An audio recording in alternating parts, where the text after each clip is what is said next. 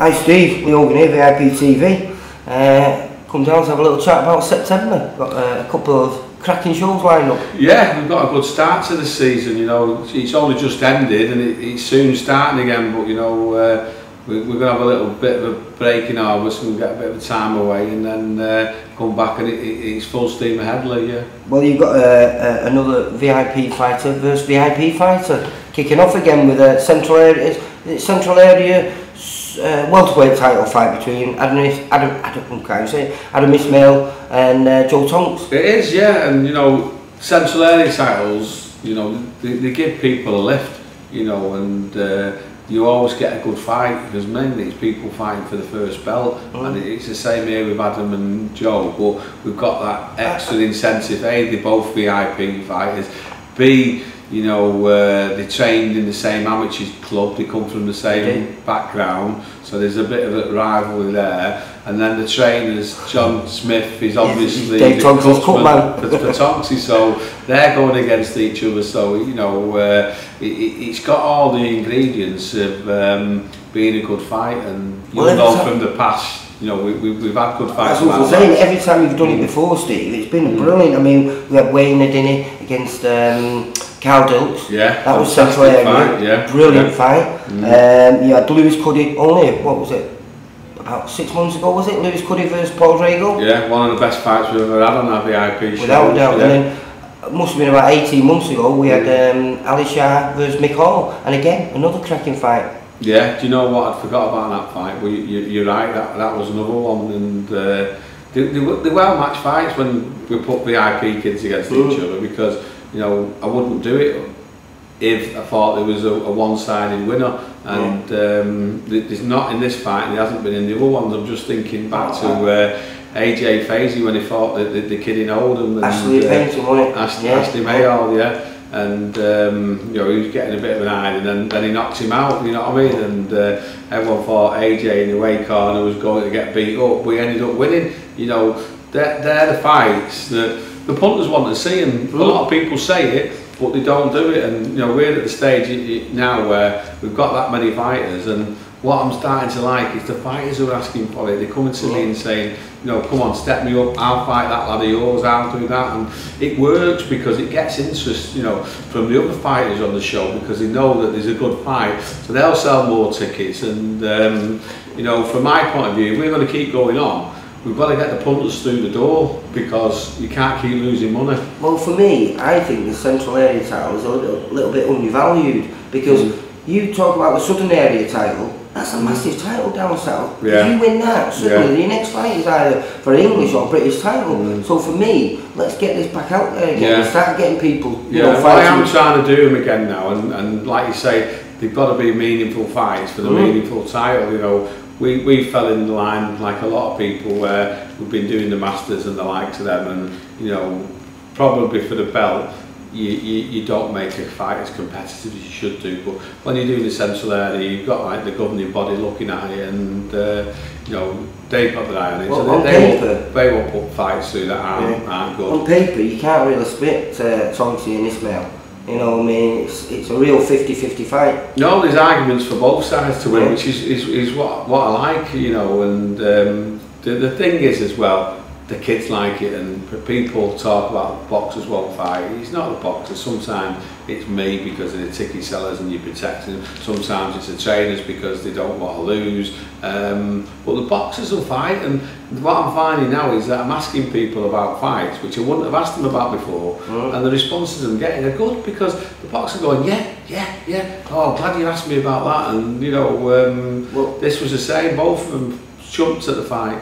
On the undercard of this, we've got Sean Lewis, who made a great return to the ring last time out when he beat Sonny Whiting, and he's matched up against a really good kid from up in Hull. Yeah, he's fighting Nathan Smith, who's undefeated. But you know, Sean's had a taste of what Masher's getting, and he wants some. And you know, he's saying, look, come on, get me good fights. I want to prove I'm good enough to go on those TV shows. I want to be sat on that top table with Masher. And it's great, you know, not like, oh, get me a pudding. It's like, I want to fight, I want people to know I can fight. Well, his name's a Ginger Mexican, he does fighting, doesn't he? Yeah, listen, he'll put it on Nathan Smith, and you'll see Nathan Smith can handle it, and you know, he's undefeated. He's bought some tickets himself to get support, so that's always a sign that they're coming to win. So you know, you've got the top of the bill, you've got that as a chief support, which is also Jack Armfield in the 6th rounder. I mean, we're waiting for news on a big fight for Jack, so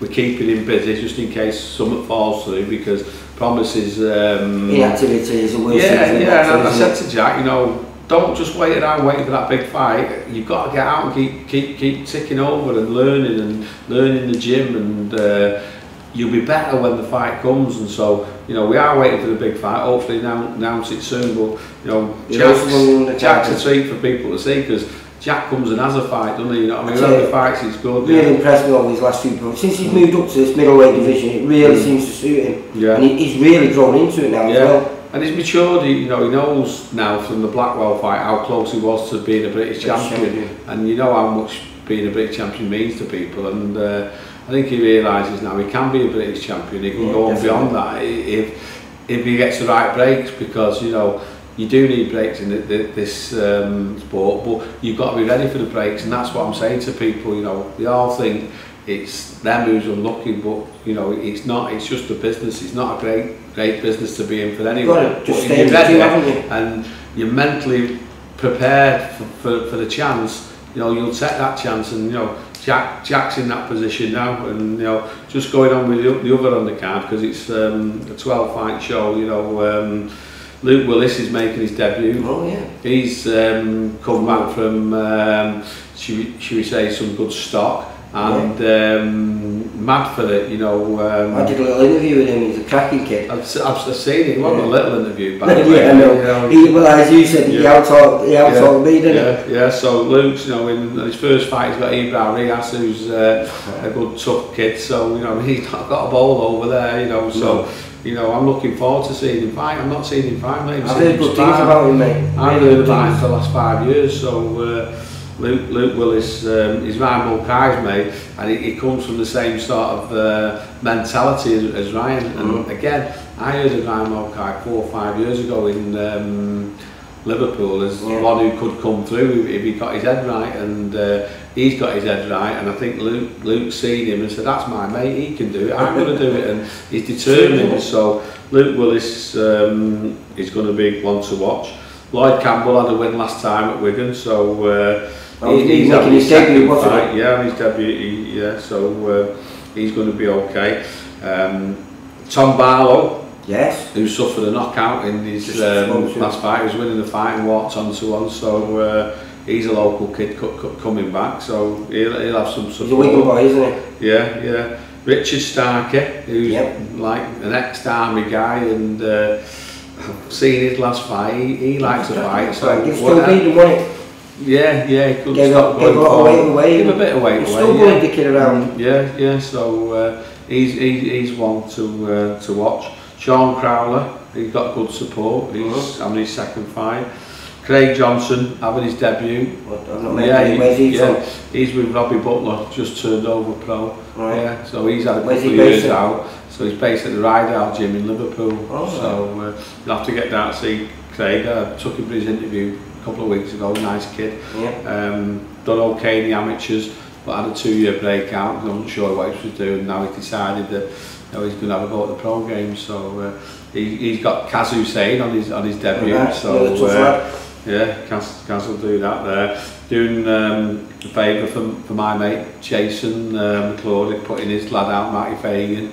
And he's got Jamie Quinn, who's unbelievably tough kid. In the top 5 journeymen in the countries, maybe class him as a danger man. I mean, he always gives everybody a fight. He's over Barrett, 2 really tough fights on short notice. Yeah. So that'll be a fight, and obviously Mark Evans is having a Wales, and hopefully we'll get a win, and then we can take him back to Wales because he does really well down there. Never ever is Mark Evans in a bad fight. No. So it's going to be a good night. You know, tickets £30, £50 ringside. We've not put them up in 20 years in the same price as it was when they started. So. And it's at Robin Park on the 3rd of September. Yeah. And what time's door open? Door open was 6:45 for 7 o'clock kick-off. So get down there, 3rd of September. I think it'll be the first show of the new season, and then you'll enjoy it. If you can't make it, still going out live on VIPboxing.tv. So get down for a good night or watch it on the YouTube channel. Alright, nice one, Steve. Thanks very much, Lee. Cheers.